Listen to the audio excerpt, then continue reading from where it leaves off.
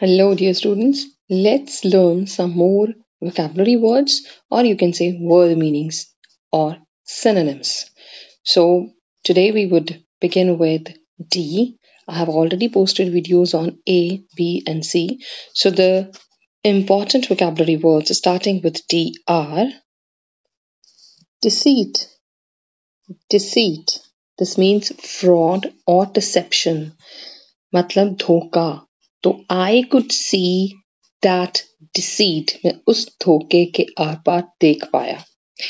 Deceive होता है धोखा देना. To cheat or to betray.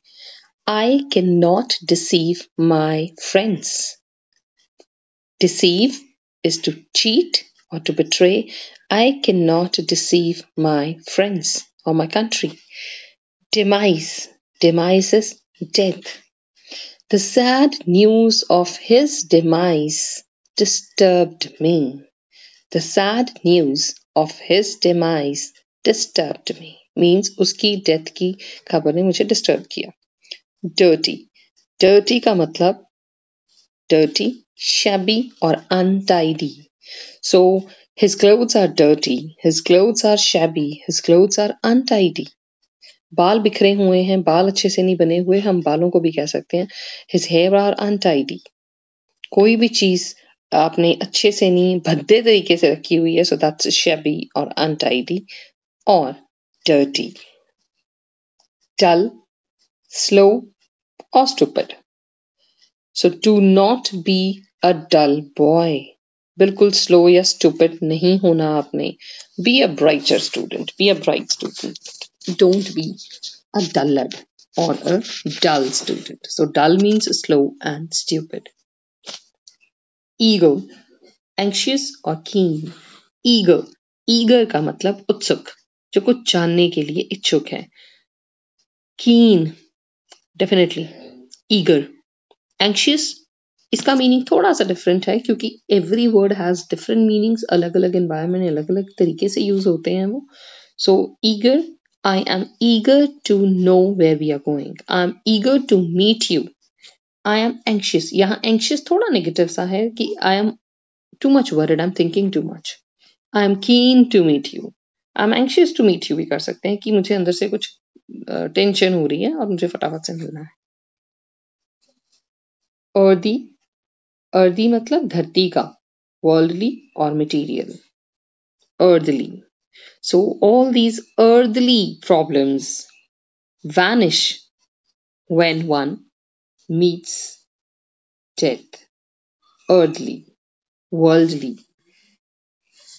One should avoid running after earthly or worldly possessions, materials. इन सारी चीजों से हमें दूर रहना चाहिए या इनके पीछे भागना नहीं चाहिए दुनियावी चीजों के लिए. Encourage, rouse और stimulate. Encourage करना होता है हौसला बढ़ाना. और अगर आपने कहना है कि भाई हौसला जुटाओ and do something, so उसके लिए जो वर्ड यूज करोगे आप हौसला जुटाने के लिए, that is muster up. So one should muster up one's courage and do the needful. So courage, encourage का मतलब प्रोत्साहन देना, rouse or stimulate. So we should encourage Indian projects. So we vocal for local. Enough.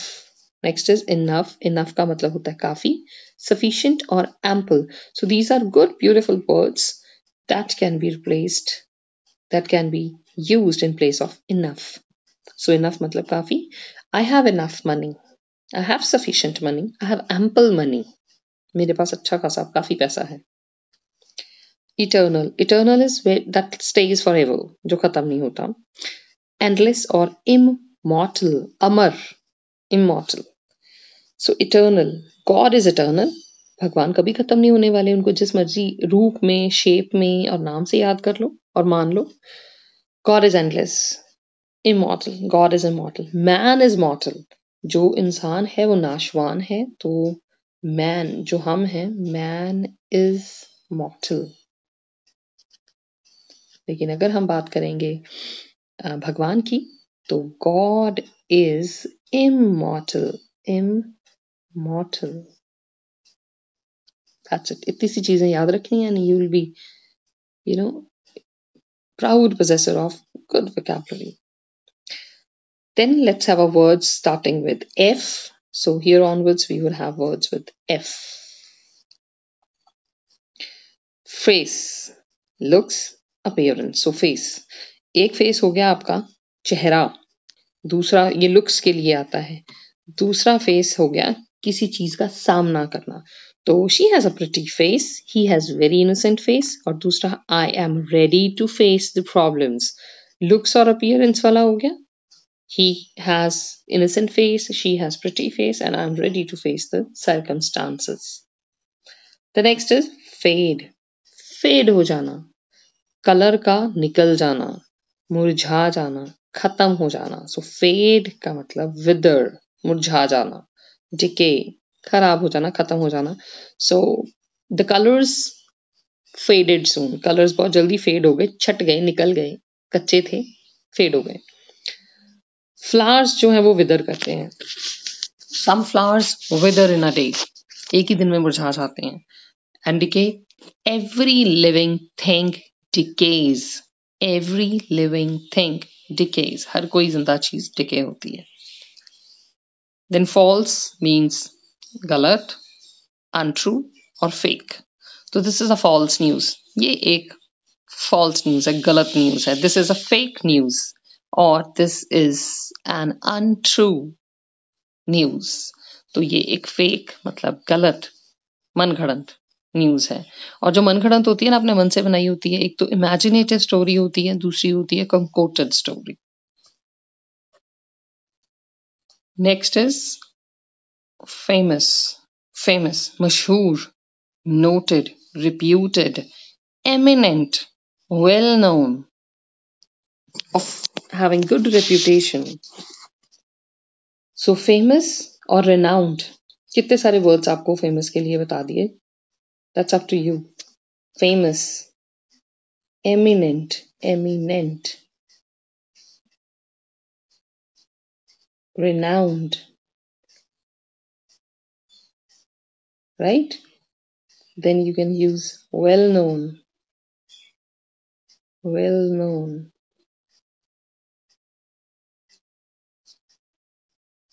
So other words are noted and reputed. He's a famous writer, he's a noted writer, he's a reputed writer, he's well known writer, he is an eminent writer. जो मर्जी use करिए। Fat, fat मोटा, plump और bulky.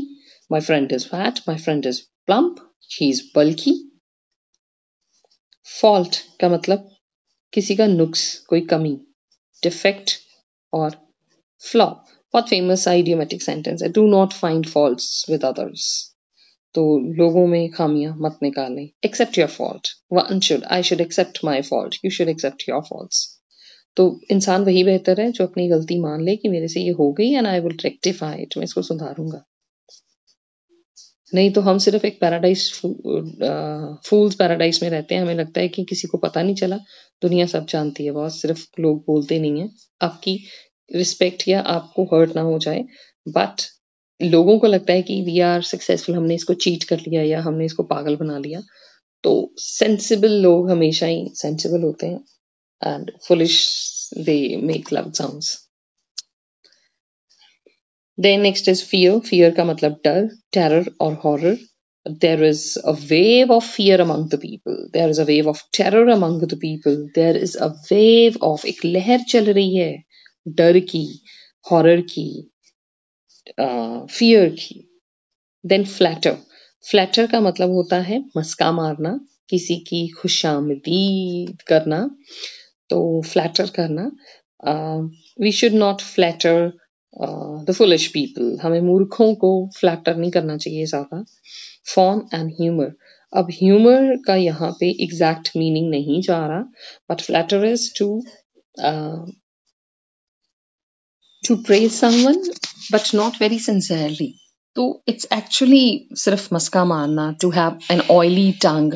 सो यहाँ पे humour का मतलब funny होता है, fawn का भी that's even used for an animal, that's used for a color. So it simple means appreciate और praise करना जो है वो किसी की तारीफ करना है. Flatter होता है बिना किसी बात के करना या झूठी तारीफ करना. So it's to praise somebody falsely.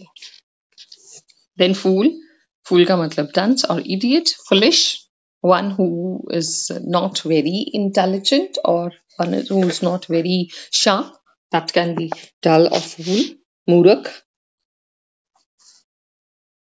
The next vocabulary word in F is frank. Frank means a person who is quite open and straightforward. So frank, my friend is really frank. You are very frank. She is very frank. तो open जो extrovert हैं जो बात कर देते हैं और straightforward सीधी सीधी बात करते हैं, they are called frank. So that is all for D, E and F. Now we would have another video on G onwards alphabets, like words starting with alphabet G. Till then, take care.